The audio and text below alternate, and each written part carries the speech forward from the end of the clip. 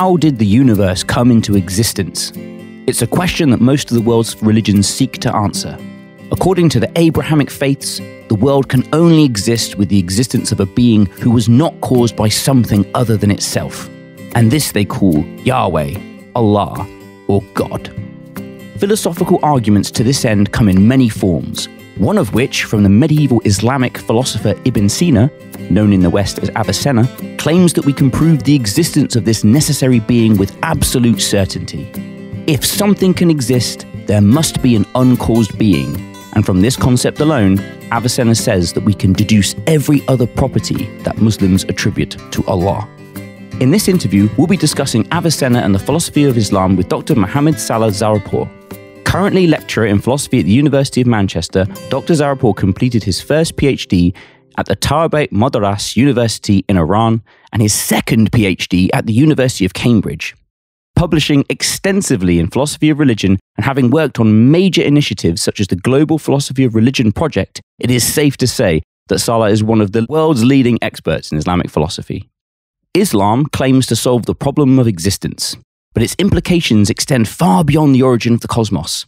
Allah is a being invested in his creation, a being that will judge, reward, or punish us for our good and bad deeds, who permits us to live and to suffer, and differs from the God of Judaism and Christianity in his nature and actions.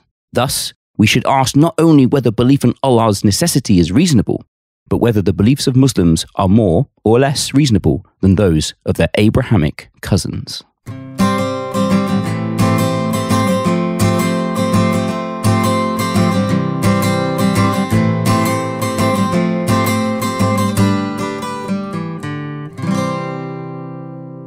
Hello and welcome to episode 110 of the Panpsycast. I'm the divinely simple Jack Symes. I'm joined once again by the one and only Mr. Ollie Marley. Hello. And proof of the sincere Dr. Mohammad Saleh Zarepour. Hello. Welcome to the show, Saleh. It's a pleasure to have you with us. Thank you for having me. It's a pleasure to be here. So before we jump in addition to all of our patrons, we'd like to say a big thank you to the Global Philosophy of Religion project for making this episode possible.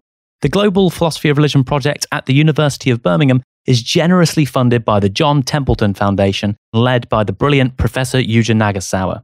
As part of our partnership, this is the third of 5 special interviews on the 5 major world religions, the goal of which being to inspire and diversify new conversations in philosophy of religion. To find out more about the project, you can go to global-philosophy.org or hit the link in the iTunes description. Saleh, before we jump in, just before you joined the University of Manchester, you're a full-time researcher on the Global Philosophy of Religion project. Did you enjoy your time in Birmingham working on the project? Yes, absolutely. I enjoyed it very much and I had a lot of fun there. I learned a lot. We had a very great team of scholars working on different religious traditions. We did a lot of exciting things, editing a book with Eugene, co-editing a book with Eugene, editing a special issue of religious studies on the nature and existence of deities, and a few conferences and many other things. I enjoyed it very much. And having said that, I'm still an associate member of the project. Oh, so brilliant. The fun continues. Okay, so Salah, this is the first question, in this case the second question that we normally ask all of our guests. What is philosophy? I think it's not easy to give a straightforward answer to this question, but I think, roughly speaking, we can say that philosophy is an argument-oriented discipline to discuss the fundamental questions about the ultimate nature of things. And of course, in this, rough definition, there are some terms that must be defined more clearly. For example, when we talk about argument, what is the exact meaning of an argument? Or when we talk about the fundamental nature of things, what is the meaning of the term fundamental here? But we have a rough idea of these things, and I think this can give us a rough idea of what philosophy is. Brilliant. So when we spoke to Daniel Dennett and our previous guest, Richard Dawkins, they said that the job of philosophy is to get clear on the questions, pass those questions on to science, and it's only science that can make progress with them. Philosophers are kidding themselves if they think they're going to make progress with these questions by sitting in their armchairs. Do you have any sympathy for this view? No, honestly, because I think there are questions that are not accessible to science. There are questions that are beyond the scope of science and scientific studies.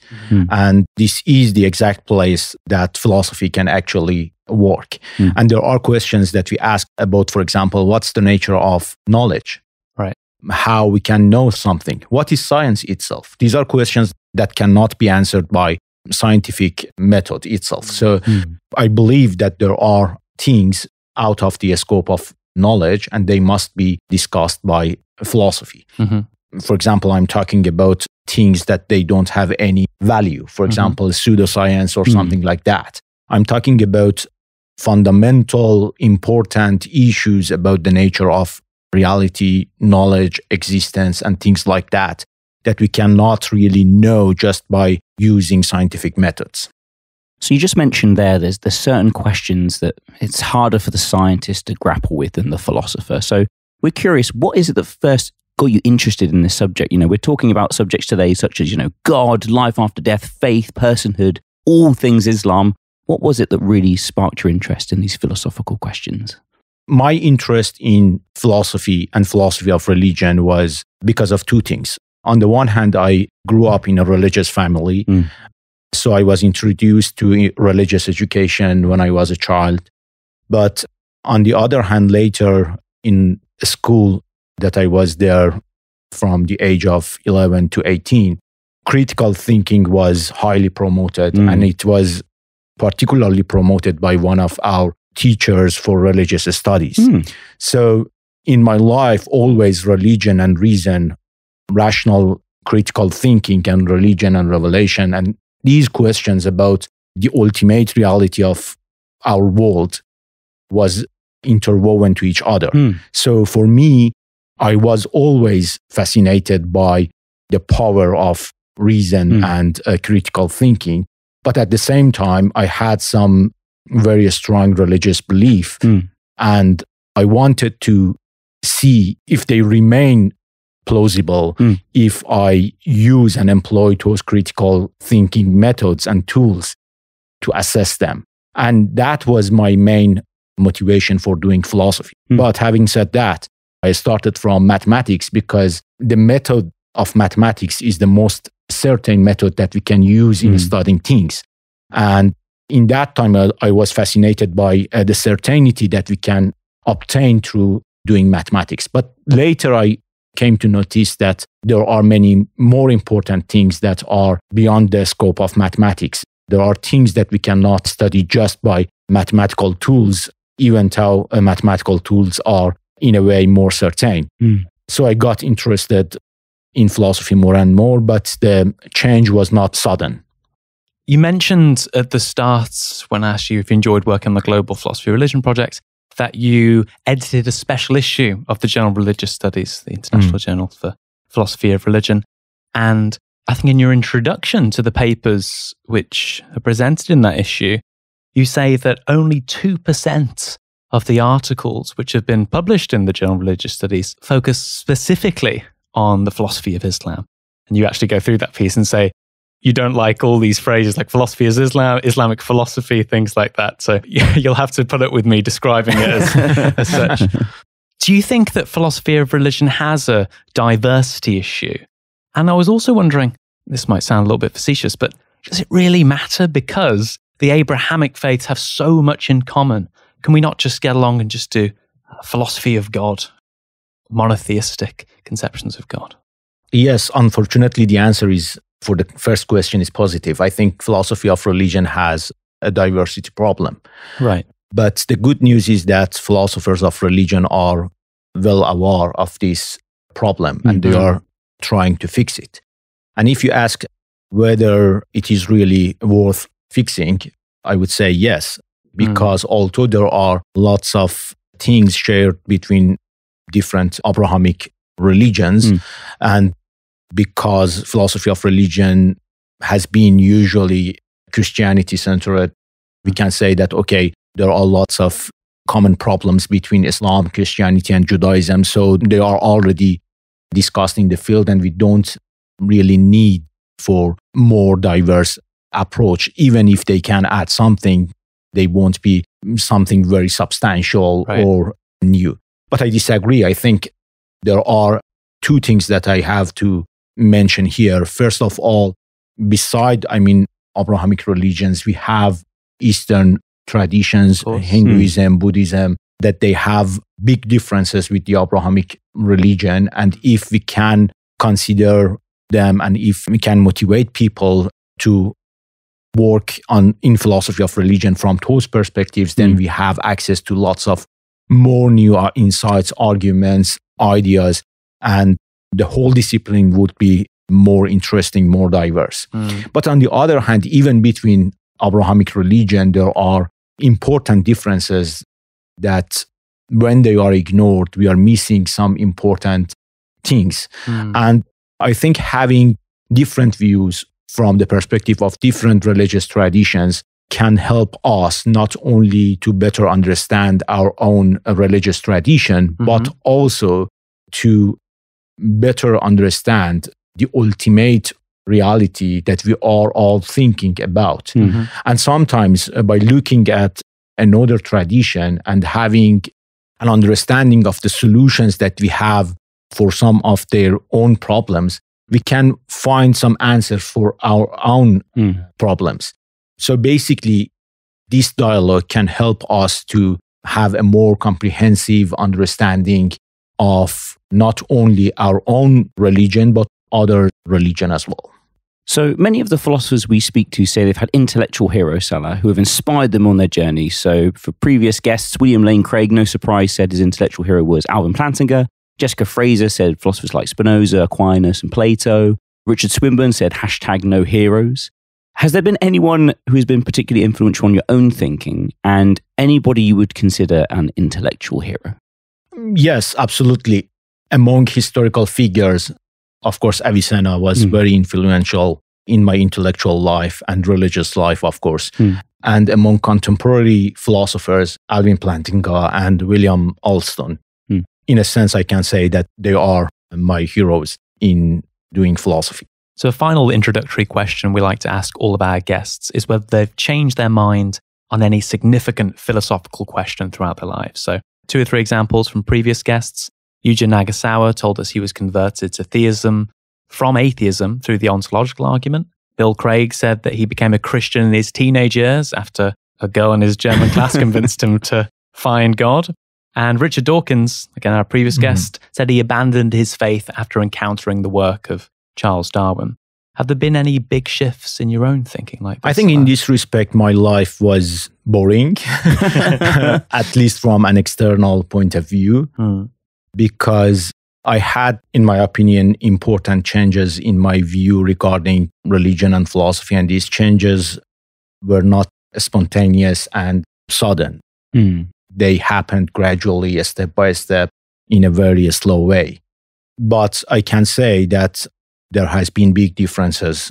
For example, when I was 24, 25, I was very, very skeptic about whether or not belief in God can be justified through philosophical arguments about the existence of God.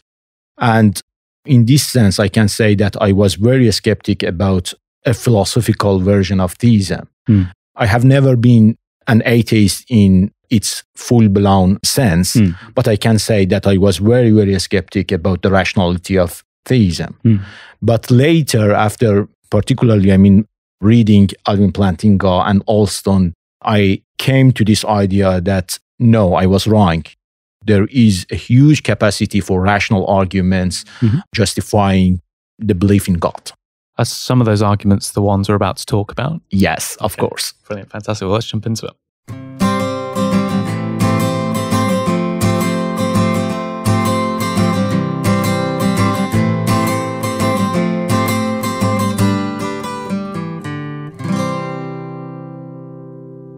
Part 1, Allāh. So in this installment, we're going to be discussing the nature and existence of the Islamic God. Perhaps Tawheed is the good place to start, Salah. The Islamic doctrine which claims that there exists only one God and that God is the ultimate ground of everything in the universe. Do you think that captures the essence of Tawheed? Yes and no, because I think from a purely metaphysical, ontological perspective, yes, Tawheed means that there is only one God. Also, it means that the God is simple in its metaphysical sense. But I think the real meaning of Tawheed is not restricted to this. We can say that the belief that everything is under the control of God, everything is in a sense grounded in God. All of these things are in a way part of the belief in Tawheed. Tawheed means that we don't really see any other substantially important thing in the world. Everything is by God and from God, and everything goes back to God and grounded in God. So this is our first episode we've ever done on Islam. So we cited at the beginning, does philosophy of religion have a problem with diversity? Unfortunately, we're a part of that problem. I think we're even below 1% being episode 110. We are fixing it. Well, for those who haven't came across any Islamic philosophy before, Tawheed, does it also involve that Muhammad's the one true messenger as well? Tawheed is only about God, is only about Allah and the role that God has in the world. But it doesn't mean that the whole, pillars of Islam are restricted to just Tawheed. Because we usually say that also the confession to the Prophet Muhammad is part of the pillars of Islam. Okay, good. So would you say Tawheed is something that Jews and Christians can also get on board with? In a sense, yes. I have argued for this in my book, that actually the true meaning of Tawheed or monotheism in this specific sense is something that many people from different religious traditions have already accepted. Not only they can, but they have already accepted. So you mentioned earlier that the idea of Tawheed is metaphysically simple. Can we say then that the Muslim concept of Tawheed appeals to Occam's razor? Is it more simple than the kind of Trinitarian idea of God within Christianity, or more simple than some of the pantheistic leanings of some Hindu traditions?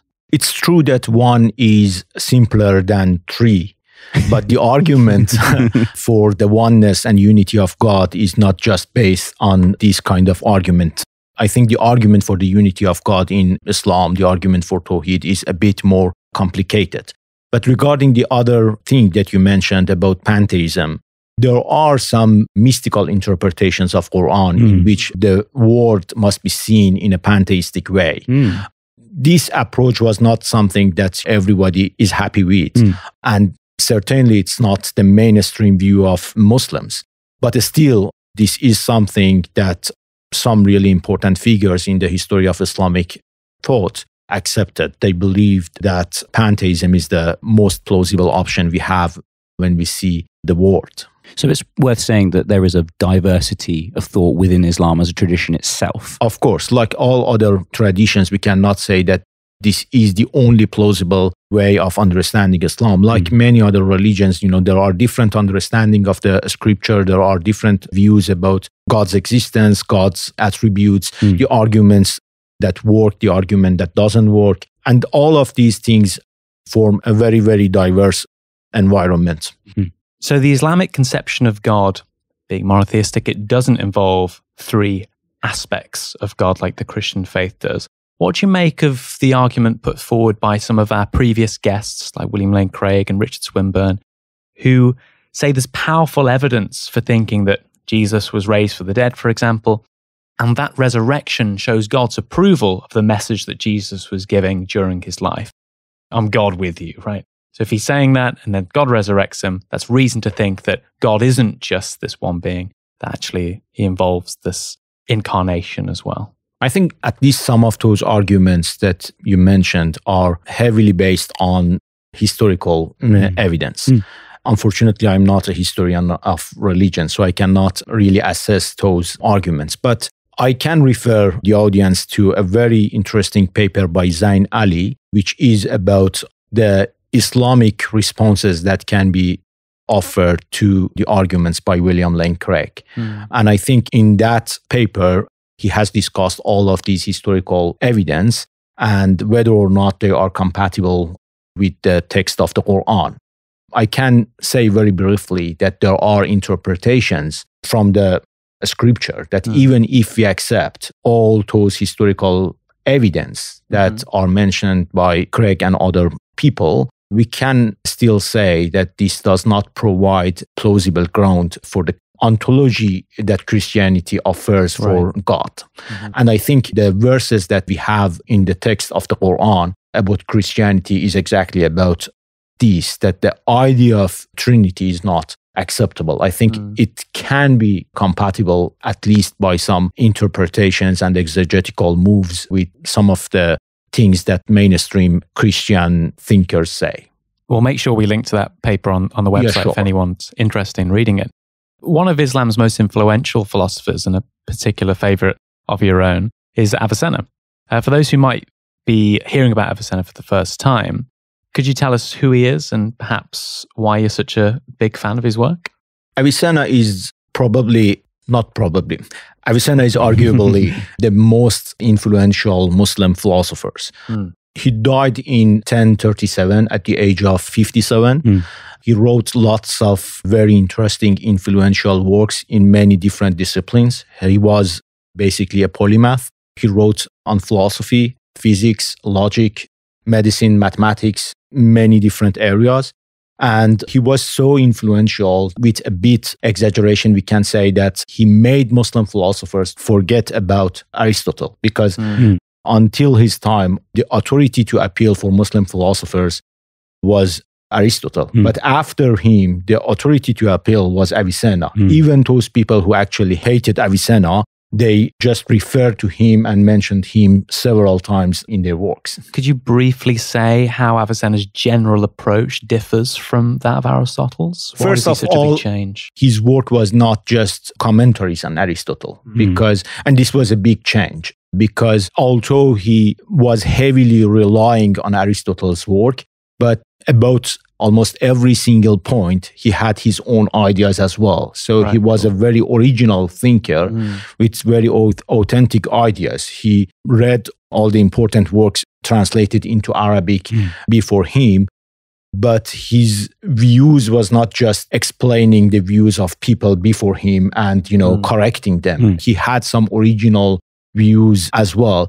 And he was not basically scared by any authority. He had his own ideas. And I think that was the big change. And after Avicenna, people just thought that, okay, even if we want to discuss Aristotle, there are lots of more important things that we can find in Avicenna that they are not really there in Aristotle. So they thought that if we discuss Avicenna, we have both Aristotle and some other new interesting stuffs. As I said, there is a little exaggeration, because there are still some philosophers like Averroes that encouraged people to go back to Aristotle, and they said that the real philosophy is there. Avicenna actually was a deviant, from the mainstream philosophy. But I think in a very general overall picture, what I said is true. Let us pause for a moment to say a quick thank you to our loyal and dignified patrons for making the show possible.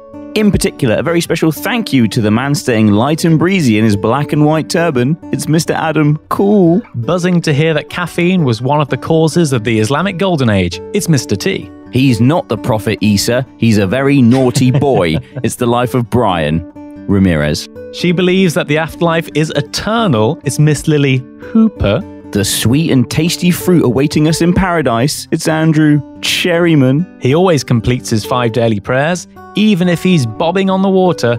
It's Pedalo. He's a massive fan of building interfaith dialogue between Islam and Christianity. It's Saint David Ligoness. Allah may be omnipotent, but is he omni-smelly? Perhaps not. But one man is. It's John Breeden. Jealous that Muhammad didn't fly to heaven on a horny sheep, it's John Gautier. The beauty of the Grand Mosque takes his breath away. It's Jamie Lung. After saying salam alaikum, he always leans in for a smooch. It's Michael Kisley. Walking them rather than driving to Hajj, it's Jay Wheelless. And the man whose name is even more difficult to pronounce than Quranic Arabic, it's Miron van der Kolk. If you, dear listener, want to help our most gracious and merciful show, then please head over to patreon.com/PanSciCast to show your support. A link is also in the iTunes description. Right, let's jump back into the discussion. So should we dive into Avicenna's ideas then? So in Islamic philosophy, the concept of monotheism is deeply intertwined with the concept of necessary existence. And for Avicenna, all the properties that are usually attributed to God can be extracted merely from the concept of being the necessary existent. Islamic scholars, following Avicenna, don't do much creation theology. It's for the, quote, less sincere, they say. Instead, they choose to focus solely on a priori arguments for God's nature and existence. Why is it, Saleh? Do you think that they favor this approach? First off, I should say that it's not exactly correct that we cannot find, other types of arguments in the Islamic tradition. For example, a Kalam cosmological argument that is reconstructed in a very brilliant way by William Lane Craig in Contemporary Philosophy of Religion is kind of arguments that is based on creation. So we have this creation-oriented theology in the Islamic tradition.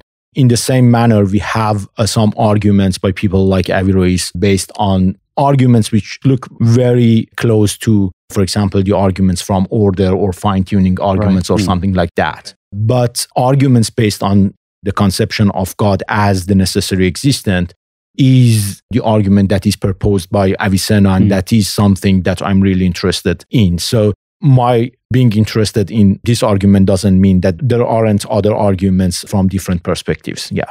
What do you make of the Kalam cosmological argument? Because we had Bill Craig on talking about it. Just to remind listeners, it goes, everything that begins to exist has a cause. The universe began to exist, so therefore the universe must have a cause. That's a nice, simple argument to get us to God's existence. I think it's a very interesting and simple argument, but I have some doubts about its strengths, especially about the second premise of this argument, that is the finitude of the past, or that the world has a beginning. I think in philosophical arguments that we have for this premise are not really convincing, especially the argument for the impossibility of actual infinite. Because one of the arguments that are presented to support this premise is that, okay, if the past is infinite, then we have some sort of actual infinity. And there are different arguments to show that actual infinity cannot exist, therefore the past cannot be infinite.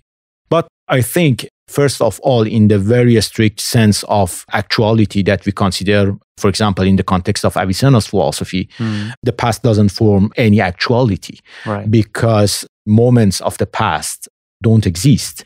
So even if we have some sort of whole-part equality, when we have an infinite collections of past events, we cannot conclude some sort of absurdity from them. Just so we don't leave this behind here, because this is really interesting and something that comes up in your work, and it was fascinating to me when I was looking at it. And I wasn't going to mention it, but you've mentioned it, so it might be interesting to ask. So that's my fault. Not at all. Could you briefly say, because I can imagine it's a huge, could you briefly say, we've introduced Avicenna, we've said what his general approach is and where he is in the history of philosophy. Could you briefly say why he doesn't think that the past exists? Or is it Avicenna's view that it's all in the same, not in the same moment? Is that the right way to put it? How would you explain his view of the past?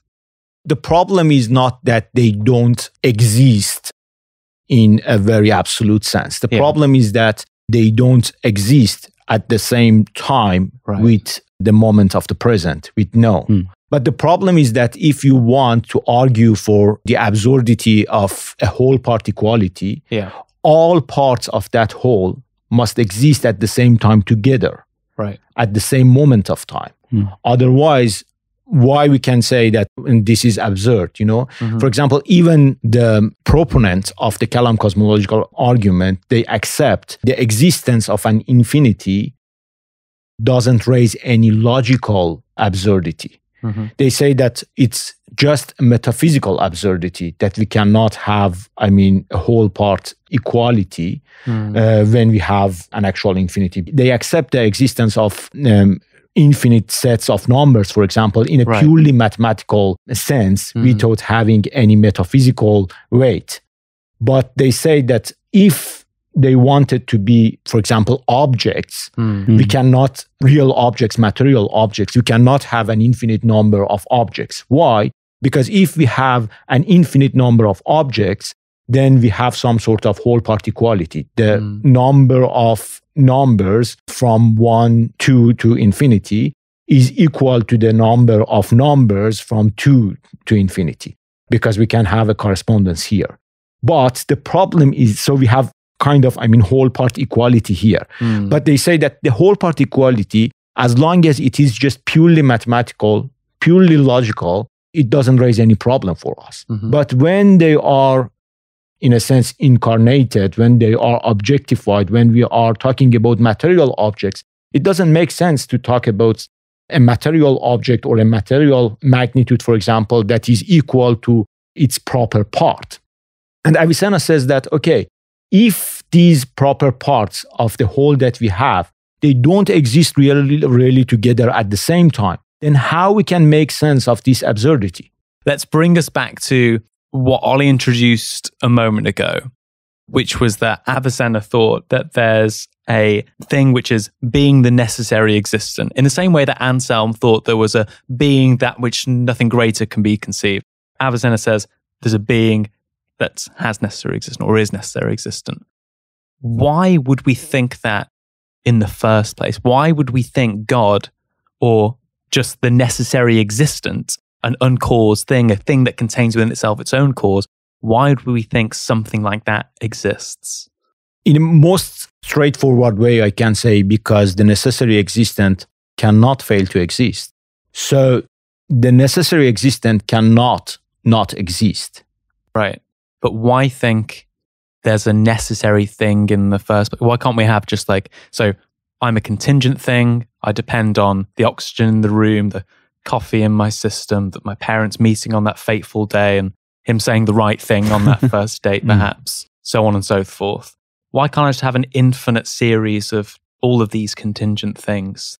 Why can't everyone do everyone else's washing? I think if the answer is Avicenna's argument for the existence of God, that is his famous proof of the sincere. Things are either impossible or contingent or necessary. Okay. And this is a very logical, straightforward distinction. So we cannot say that there is something, that is not impossible, not contingent, and not necessary. Everything is either impossible to exist or contingent or necessary. Among those things that are contingent, some of them, they don't exist, but they can come to existence. And some of them, they exist, but they can go out of existence. So contingency means that, in a sense, they can exist and they can fail to exist. So in a sense, contingent things are neutral with respect to existence. Right. Okay, good. So square circle is an impossible thing, like a married bachelor. A contingent thing could be this my chair, future children, or that chair or that microphone. Yes. And then there are necessary things which contain their own cause that don't require a cause outside of themselves. Yes, exactly. But the problem is that if something is contingent, it is part of its meaning, the meaning of contingency, that it is neutral with respect to existence. Neither it is a necessary existent, nor it is an impossible thing. So it can exist and it can fail to exist, both of them. And if something is neutral, there must be something to change this neutrality and make one side heavier, to preponderate existence over non-existence or non-existence over existence. Okay. So there must be a cause. So every contingent existent has a cause. That's the most important part. It's kind of, the principle of sufficient reason that we later see in, for example, Leibniz, and it can be shown that it was under the indirect influence of Avicenna through Thomas Aquinas. Consider one of them, I think. Yes, At least, is the flying man argument? And it's a bit different. You, me, or the listener at least knows that they exist. Yeah, but let's return to that argument later. But that we all know that something exists at least, And the question is that whether or not this is contingent or necessary or something like that. If it is necessary, then we have what we want. There is something necessary. There is a necessary existence. And if it is contingent, then it must be caused by something else. The usual move, argumentative move that we have here is that the cause of this existence must be caused by something else, and then we have an infinite chain of causes, Right. and this cannot be infinitely extended because infinite regress is impossible. Therefore, there must be a necessary existent. Avicenna doesn't reject this argument, but his own argument, his main argument for the existence of God is not this. He says that, okay, even if we accept that there can be a chain, an infinite chain of things that are causally connected to each other, you can still talk about the whole chain. Great. And you can still talk about all contingent beings in the world, you know? So he asks us to first, suppose that there is no necessary existent. Yeah. Second, consider all contingent beings in the world. Perhaps you say that this would be the whole universe itself. Yeah. Then he asks that, okay, this thing, the whole universe itself, is a contingent being or a necessary being. If you say that it's a necessary being, then we have a necessary existent. Right. If you say that it's a contingent being, there must be a cause for this. But the cause must be something outside that thing, and then it would be not a contingent thing. It must be necessary. This is brilliant. You explained that really well. Okay, so you have a big line of contingent things. Either that big line is contingent or it's necessary. It's necessary, then you've got your necessary being. The whole universe can be necessary or it can be contingent. Either the universe itself is the necessary thing, or it's contingent and therefore the necessary thing's outside of itself. No matter how you cut the cake, it always comes out as a necessary thing. But I imagine very few people who are listening to this are going to disagree with that, right? You might have the Abrahamic believer who goes, yeah, my necessary thing's outside the universe itself. We call it Allāh, we call it God, whatever you want to call it. You might have a pantheist listening who goes, yeah, the universe is God. The universe is the necessary thing. Or you could even have an atheist listening. When we spoke to Dan Dennett, he said, if there's a necessary thing, let it be the universe. Exactly.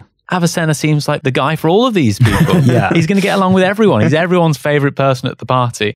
Yes. Why would you favor then an Islamic conception of God over a pantheist, a panentheist, an atheist conception of the universe? First of all, what you said actually shows that Avicenna's argument is very powerful, very strong.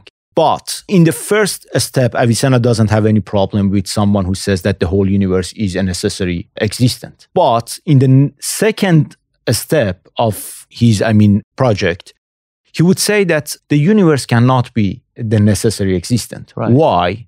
Because it's not simple, because it has parts. So he should provide an argument for the simplicity of the necessary existent. And to do this, he first proves that there cannot be more than one necessary existent. So he first shows that there must be only one necessary existent. And then, for the moment, just accept that there is only one necessary existent. If there is only necessary existent, and that necessary existent is compound, it's composite, it has parts, then the question is that whether or not those parts are contingent or necessary. They cannot be contingent, because if the parts of something are contingent, that thing must be contingent itself. Right. Because if a part of something can fail to exist, it means that the whole thing can fail to exist. The whole thing as it is, can fail to exist. So it's not a necessary existence. So if something is necessary, all its parts must be necessary. But if we have something with at least two necessary parts, it means that we have two necessary existent. But we suppose that we have only one necessary existent. Therefore, the necessary existent cannot have parts. Okay. But you may ask now that, okay, what's the argument for the uniqueness of the necessary existent? Why we have only one necessary existent? Why we don't have two, necessary existent? The answer is that suppose that there are two necessary existents. There must be something through which they are distinct from each other. There must be an individuating factor for each of these things. Otherwise, it would be the same thing. Yes, exactly. Otherwise, there would be completely identical things, which means basically the same thing, one thing, not two things. So there must be an individuating factor. And then the question is that whether or not that individuating factor is essential to the necessary existence, it's part of the essence of the necessary existence, or it's something accidental, it's something that is added to that thing. If it is essential, then because the essence of two necessary existence is the same, their essence is necessary existence. They share the same essence. Same thing. So if that individuating factor is essential, then it means that they both have that individuating factor. So they are the same thing, So it cannot be essential. It cannot be, the individuating factor cannot be essential to that thing, cannot be part of the essence of that thing. It must be something accidental. It must be something added to that thing. But if something is added to a necessary existence, it means that it is at least partially caused by something else. And when something is partially caused by something else, it cannot be necessary existent because it depends on some other things. So this rules out the universe because it's made of composite things. Exactly. It rules out a pantheistic approach because, again, the universe has got composite bits in it. It rules out a Trinitarian idea, which has multiple parts. You're left with Tawheed, what we came back to at the start of the episode, right? The idea of one being, one existent being. But at the same time, there are some things, some interesting, important things that are still preserved. For example, about pantheistic view. This is true that the whole universe is not God. But God, according to the Avicennian view, is the pure notion of existence, is the most perfect sort of existence. So in a sense, we are shallow versions of God. It means that God is the pure existence, God is the most perfect existence, but then we have different grades of existence. And by graduating these things in different levels, we have a hierarchy of different existence that, in a sense, they have something in common with God, that is existence, because God is the most perfect sort and type of existence in a way. So something in the core of pantheism is still preserved, but not in exactly the same way that they say, the defender of the pantheism say. So I really like this argument from Avicenna. I see the importance and significance of simplicity here in getting us away from all these alternative concepts and getting us towards the Islamic or the Abrahamic concept of the necessary existent, the God outside of the universe.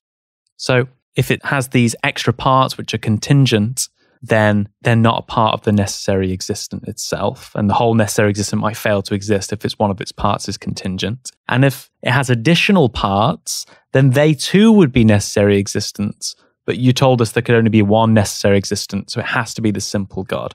I think that's a really nice way of understanding it. I had one thought, though, which was that Nagasawa, in his book Maximal God, tries to deduce all of God's attributes from the Anselmian notion of the greatest metaphysical being, greatest being that could be conceived. And he tells us that rather than having the omni properties, all-powerful, all-knowing, all-loving, that God might have a different combination, the logical combination of these properties, which is logically possible, the greatest being that have this set. So it might not be so powerful that he can create a stone so heavy that he himself can lift it, or he might not have the power to sin and all these traditions, or he might not have the power to stop evil, or something along those lines. Whatever problems you have, you can kind of alter the concepts of God to, you're not beholden to those properties, you can alter it in the light of these issues. So you could have a God that's quite powerful, but not all powerful, but all loving and all knowing. You could have a God that's not quite all loving, but all knowing and all powerful. So I was thinking maybe you could run an Anselmian argument to say that you can have lots of different necessary beings. And that's typically a problem with people put against the ontological argument, isn't it? You could keep running it and get lots of different metaphysically great beings. Rambling. Here's the point which I actually wanted to raise, which is that it seems like one of my favorite Jewish philosophers, Moses Mendelssohn, has a similar argument, writing during the time of the Jewish Enlightenment, the Haskalah, and he says, I think, therefore there is a God. So he says, at least one thing exists, and therefore there must be a necessary existent. But it seems like Avicenna's going even one step further than Mendelssohn. He thinks that's the most simple way of putting it forward.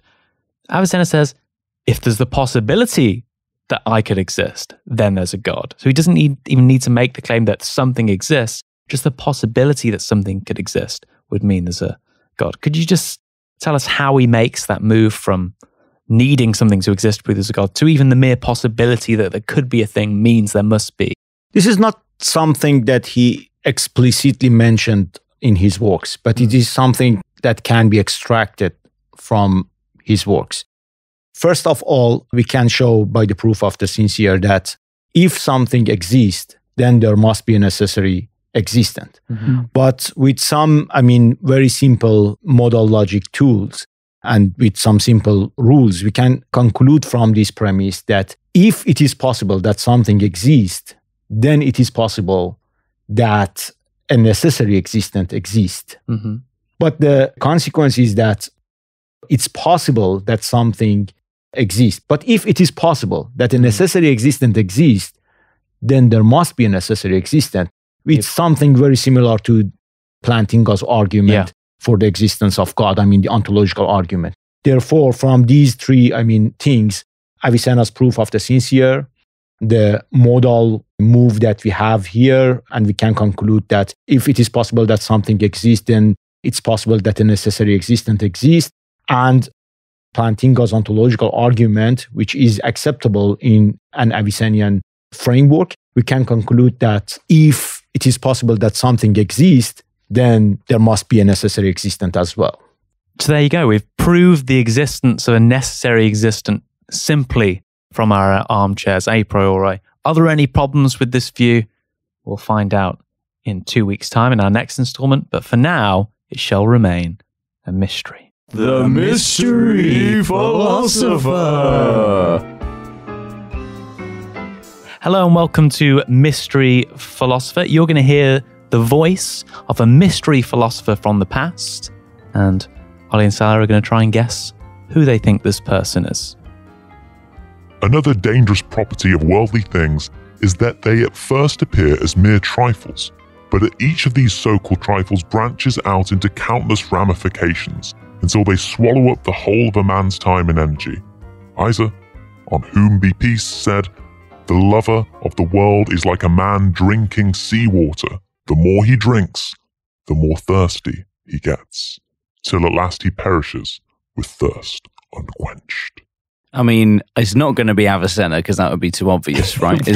So I'm going to go with, you probably pick someone who's another Muslim thinker, like Averroes, maybe? It's not. Yeah. It's another famous Muslim philosopher, though. The book Alchemy of Happiness. Years. Once more? Al-Ghazali. Very good. Well done. You've won mystery philosophy. I thought that would be really obvious to the both of you. That's way too easy. Sorry, I'm putting you down there. No, that's okay. It's fine. A very good guess, Ollie. And so well done. Join us in a couple of weeks' time where we'll be engaging in some further analysis and discussion. It's already available to our wonderful patrons over at patreon.com/panpsycast. So we'll see you over there or in 2 weeks' time.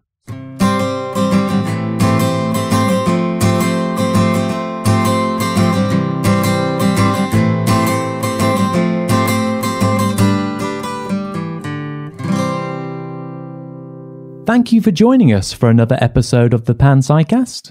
The next installment of this episode will be available a week on Sunday. Patreon subscribers already have access to the next installment of the show.